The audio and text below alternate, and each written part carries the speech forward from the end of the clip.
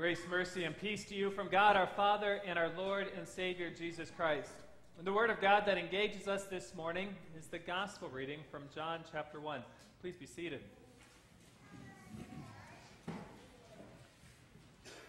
You can see in your worship folder that the theme I've selected for this sermon is called Be an Echo of Jesus.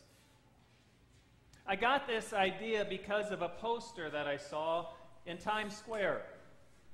It's a longer poster, but it's a short one. It wouldn't have been helpful to bring it, but it hangs right over by the foosball table and the pinball machine. If you're ever looking for it, I invite you to go to Times Square if you've never been in there to see the different posters we have there, the space that we have there to do youth ministry, and next time we have a function to go and check out the things there, which the next function is on Monday, tomorrow night, with an open house from 6 to 8 with Greg Holtz, as he'll be having Cambodian food and sharing about his ministry.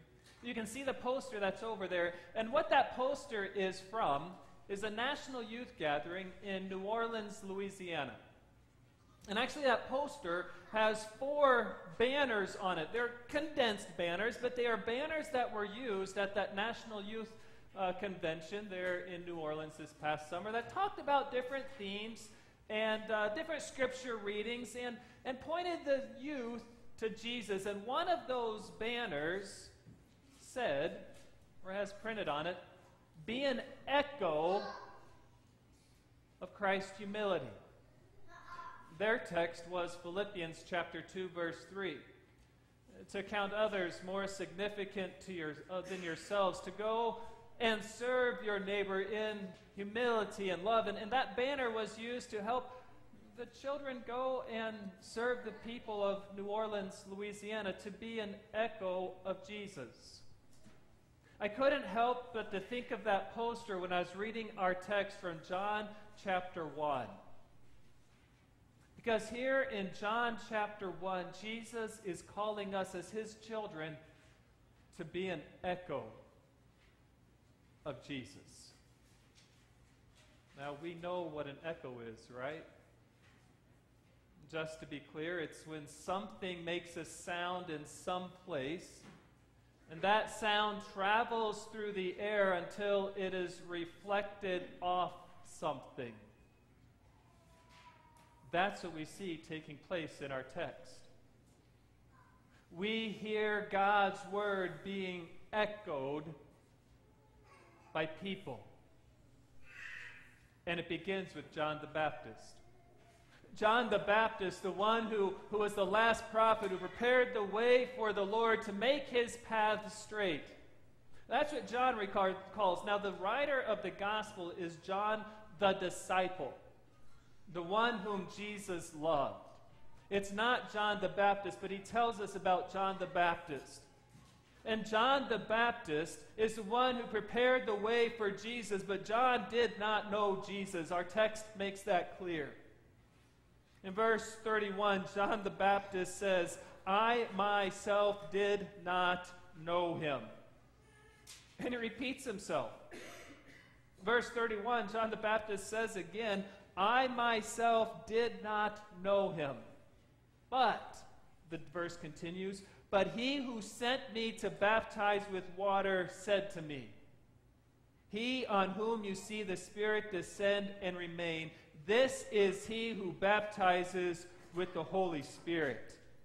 And I have seen and have borne witness that this is the Son of God. You see, God told John the Baptist that the one you see the Spirit descend like a dove and rest on him, that one is my Son, whom I love, in whom I'm well pleased. Listen to him.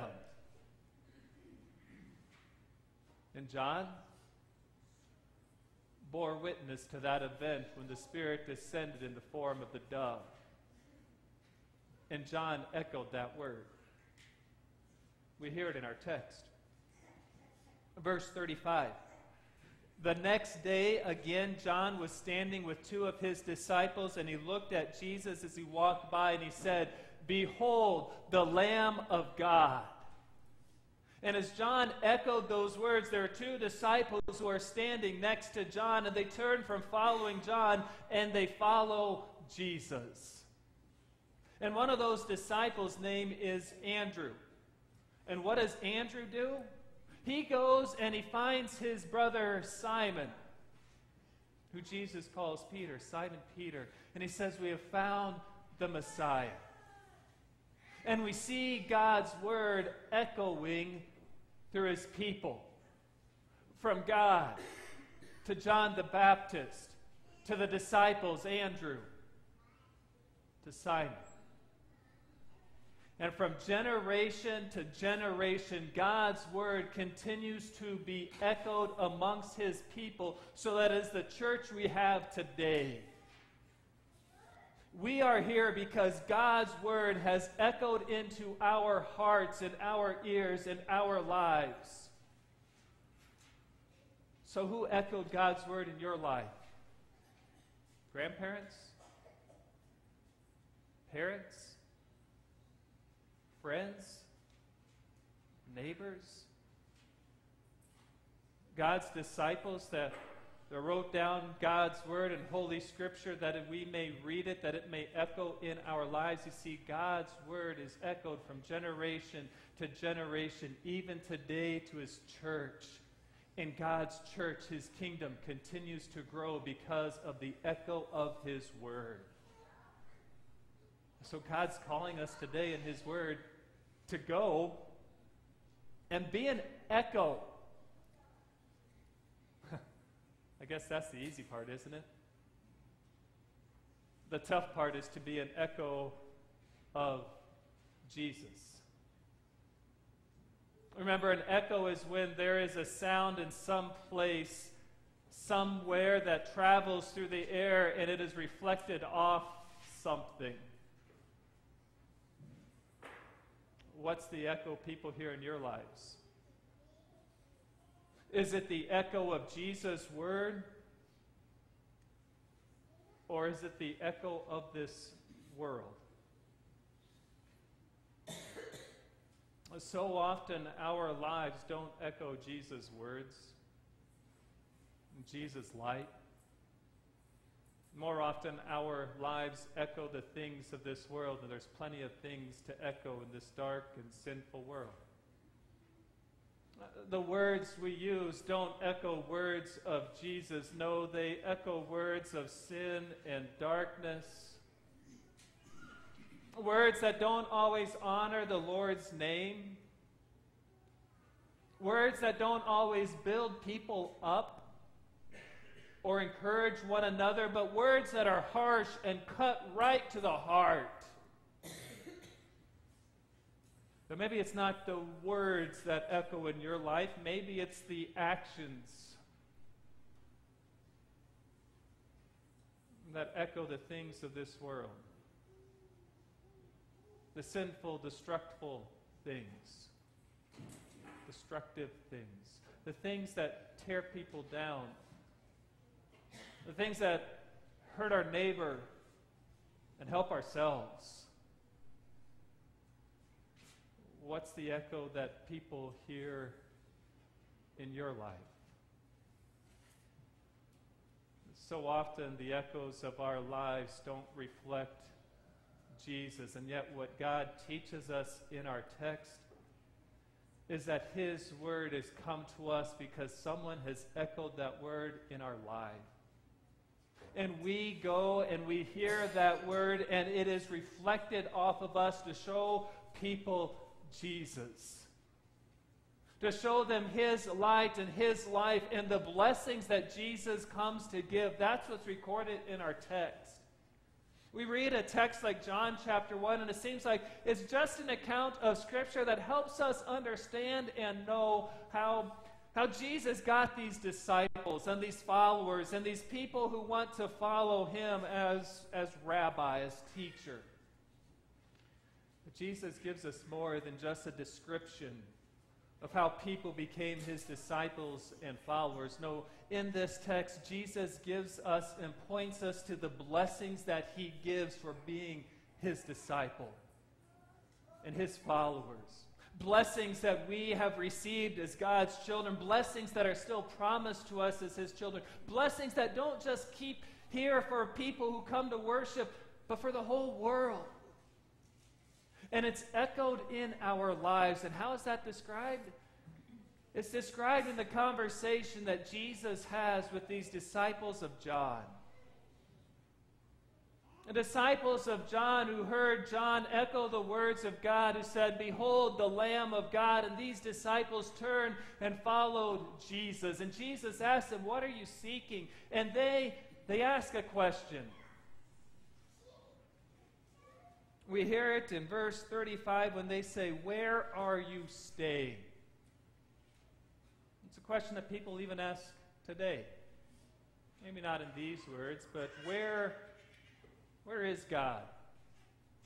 Or where was God when this happened? Or where was God to stop this from taking place? Or where is he? It's the same question of these disciples. And to answer, we've got a Christmas hymn that answers the question. From heaven above to earth I come. Jesus came from heaven above in the form of a little baby born in Bethlehem in this earth to walk on this earth in our place. That's what the disciples see in Jesus. God's Son taking on the form of a man, walking in their midst. And after his death and resurrection, he ascended into heaven. And where is he staying? He's staying in his Father's house, in his mansion, where there are many rooms. And that's where he is until he comes back to call us home. Until he returns. He's living in his Father's house with lots of rooms. And to answer this question of the disciples when they say, "Where are you staying?" listen to what Jesus says. Jesus says in verse 36, "Come, and you will see." Come and see. He doesn't give some complicated answer. He doesn't give some long description of, "Oh, I'm at so-and-so's place." He doesn't describe it. He doesn't say, "Oh, you go to the corner at that house and you turn left and you go down 2 blocks and it's that stucco one right over there." No, he keeps it simple. And he says, "Come and see." And in that answer, it's an invitation. An invitation to come to Jesus' house. To come to his home and see. That's the invitation that we have. To come into God's house and see the blessings of our Lord. It's an invitation that Jesus has for God's kingdom in John chapter 14, verse 2, where he talks about God's mansion with many rooms, and he says, "I go to prepare a place for you." It's an invitation where he has a room prepared for you in God's kingdom. It's an invitation to come into God's presence, into the presence of Jesus. Not just to see it, not just to visit. No, it's a place prepared for you, and in Jesus, we find rest. Jesus makes that clear in Matthew chapter 10. "Come to me, and you will find rest." Isn't that the invitation we have heard? And isn't that rest of Jesus what we are experiencing now in God's house on this earth? We have come into the Lord's home by his invitation.